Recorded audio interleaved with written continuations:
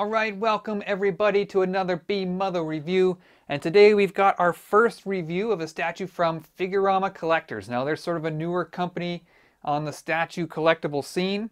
They've been around for a year or two, and they focus a lot on anime franchises.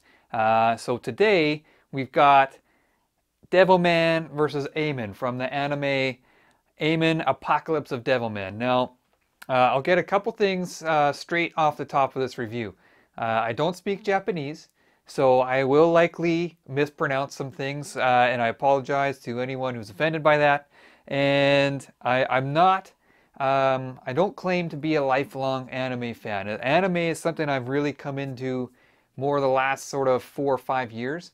I grew up in Western Canada, kind of northwestern Canada, and anime just wasn't big here as I was growing up. But since we started the Statue Awards competition 4 years ago, I've really been drawn to the art. I've been exposed to a lot of the anime statues around the market, and the artwork. I don't know about you guys, but when I see good art, I mean, I'm drawn in and I want to know more. So anime is something I'm learning about, and Devilman is one of the ones that piqued my interest based on this statue because I thought it looked great, and I started to learn a little bit about it. So I'll try to go through a little bit of the story for you guys, but if I get it wrong, I apologize again. So let's get into the review of Devilman versus Amon.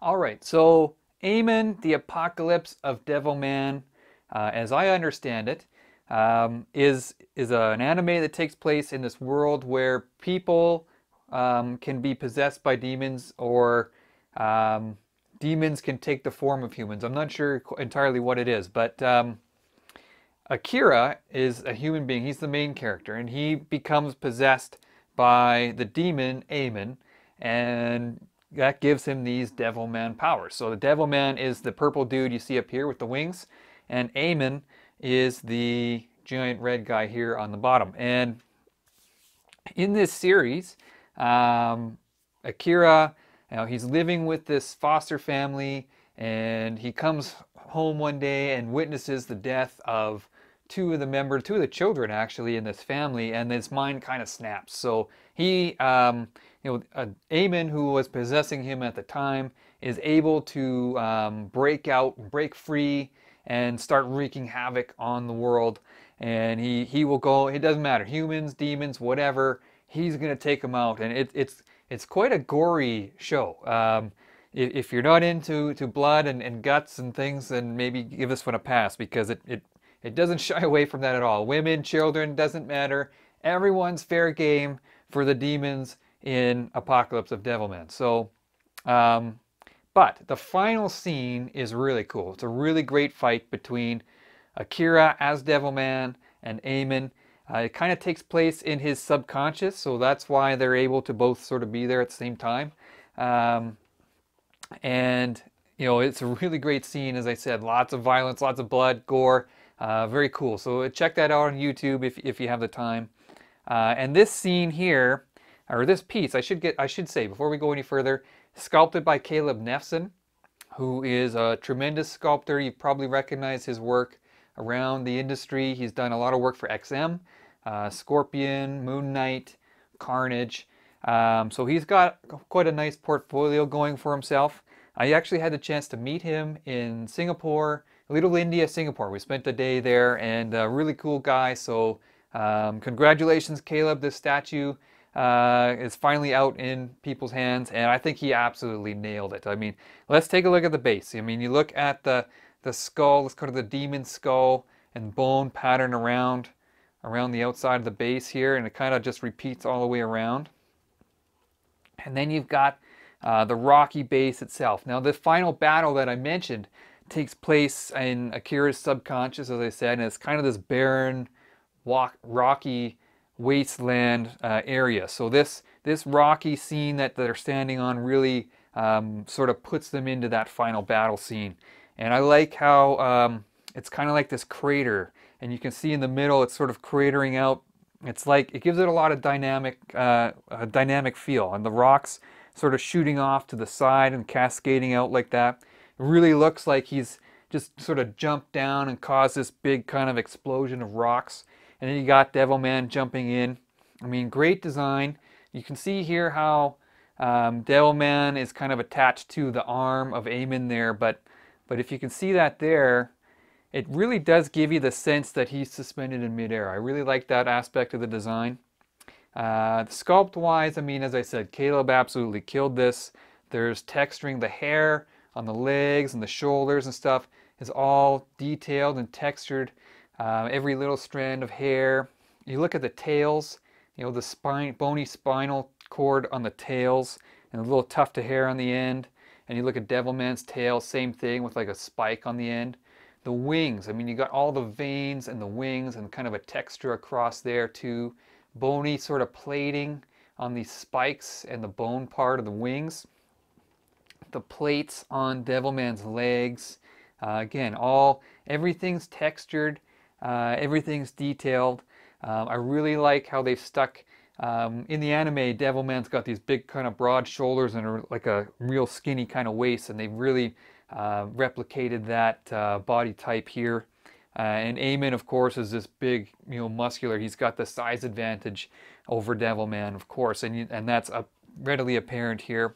I love the portrait on Amon, and you look at the horns here. Everything, again, these ribbed sort of bone texture here. The fingers, you got the claws and all the little wrinkles on the fingers, claws on the feet, you get the horns on the heels, the horns on the elbows of both characters. You got the spinal area coming down the back of Devilman there. I mean, the sculpt is great. I love the teeth. The teeth on both of them, they like really nicely sculpted, each little tooth individually. You got the fangs on both guys there.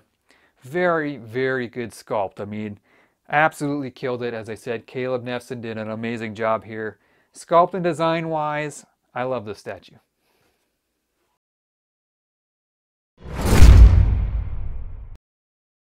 Okay, so we'll get into the paint on this statue, and there's some really cool features in the paintwork on this piece that we'll get through.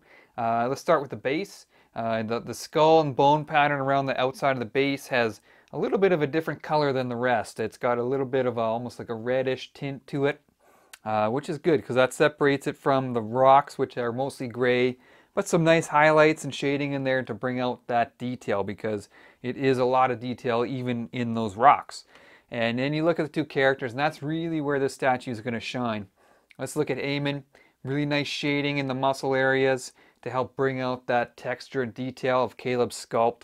The veins are all kind of highlight or shaded with a different color to help bring them out as well.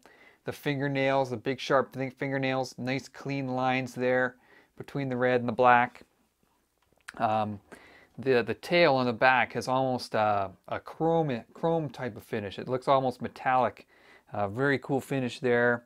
Let's look at the teeth. The teeth of both characters. I always look at the teeth of a statue because I think that's really where a statue can look, separate itself from that toyish look to a very realistic look. And these teeth look great. They have a really nice kind of glossy, realistic finish to them. Amon's teeth have a little bit of red around them, and then the gums and stuff. It looks almost like there's blood in his mouth. Really nice look there. Devilman's teeth look really good too. Nice sort of glossy finish as well. But what's really cool is there's all these areas like these transitions between the color, like layers of color. You look at the wings here, and it's sort of, you know, down these bones, it's kind of a dark grayish black, and then it sort of transitions into a reddish color, purpley red towards the end of the tips of those bones, which is really cool. The wings off of Amon's head, really nice sort of pearlescent finish on those. They give them sort of almost a shimmering look to them. And then the bones, you know, the dark bones through those wings, really nicely painted. No slip-ups, no paint where it shouldn't be. Really, really nice job there. I love the purple on Devilman's body. You know, the plating, again, you can't really put your finger on what color exactly it is. In different lighting, it looks a little bit different. There's like layers of paint there that just kind of depending on which angle you're looking at it, you're picking up different colors all the time, which is really, really cool. You look at the back of Devilman, you got kind of this pinkish, fleshy look on the spine, and then it kind of transitions again into that almost sort of a metallic finish on the tail. It's just a really good paint job. Nice, you know, the eyes on both characters are kind of a metallic silver, so they really kind of shine in the light. It's a really fantastic paint job across the whole piece, really. I don't know how to say it enough. It looks really good. The factory that did it did an amazing job. Great paint job on this piece.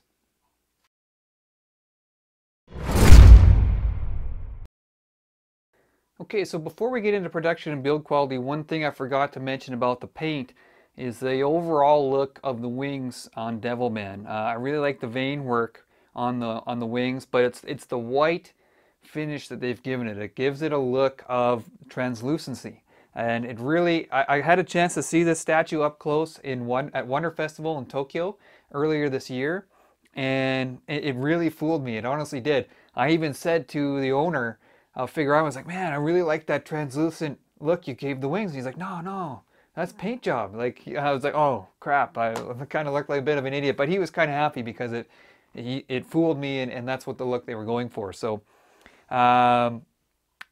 anyways, production and build quality. I did do a unboxing video of this statue that I'll put a link to it at the end of this video if you haven't seen it. So I'm not going to take it all apart in this review video.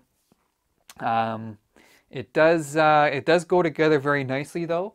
It is a nice and sturdy piece. It doesn't shake around or anything like that, so there's nothing to worry about in terms of stability. There is quite a few. The statue kind of makes me nervous in a way because it's got all these little bony parts and horns and teeth and claws and things that I feel like could break, but really the packaging. Again, if you watch the unboxing video, the packaging is superb. It really they did a nice job. It's sort of that XM style box with the Velcro and everything. It's almost a bomb-proof. I mean, the box is huge. You can see it here.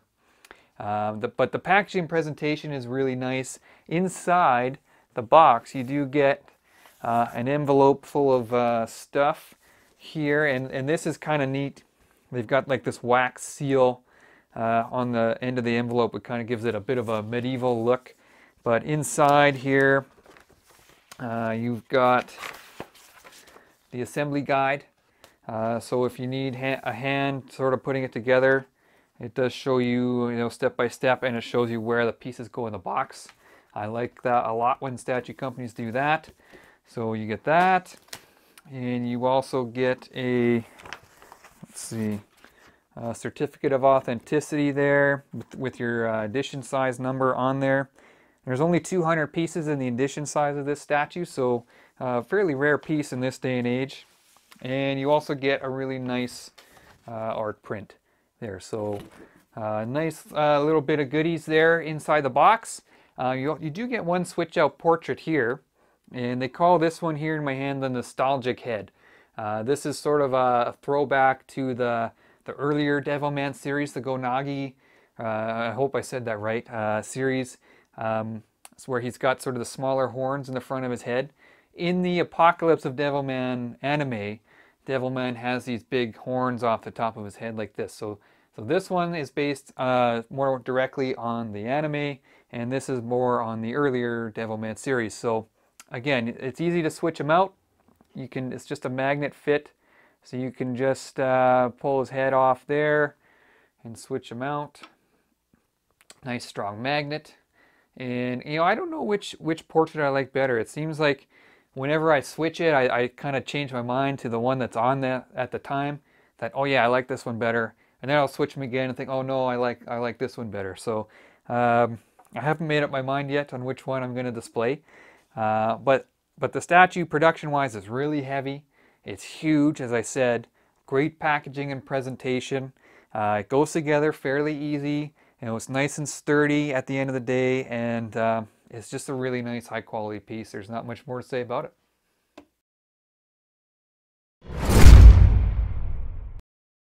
All right, so we're going to wrap things up for this review. And as I said, this is the first statue we reviewed for Figurama. It's kind of the co-initial release for them. It's kind of released alongside their Ragnarok Thor diorama, which we'll have a review of that as well later on. But really, for all intents and purposes, we can call this their first statue release.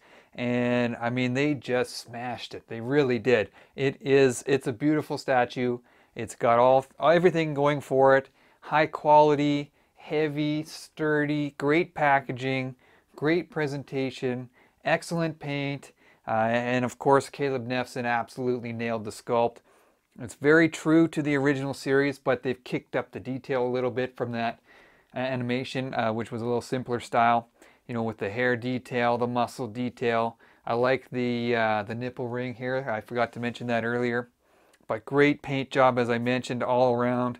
It's just a fantastic statue. You've got two portraits here for sort of two different eras of Devilman.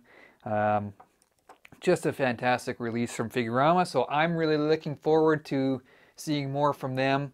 You know, everything that they put out so far looks really good. We've got the Devilman, of course, Ragnarok Thor. They've got a Trigun, Vash the Stampede statue that I was really impressed with. Got to see that at Wonder Festival.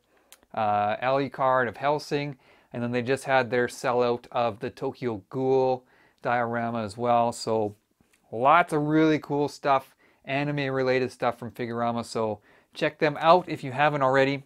Yeah, I love the statue. I think it turned out great. Hopefully you guys enjoyed the review. We're going to have a lot more stuff coming up for you. As I mentioned, another piece from Figurama, the Thor Ragnarok diorama. We're going to have some pieces from Depicts. We're going to take a look at their War Heroes diorama. We've got some Sume pieces coming up, more from Sideshow, more from XM. So lots and lots to come up, so stay tuned to the channel and we'll talk to you guys later.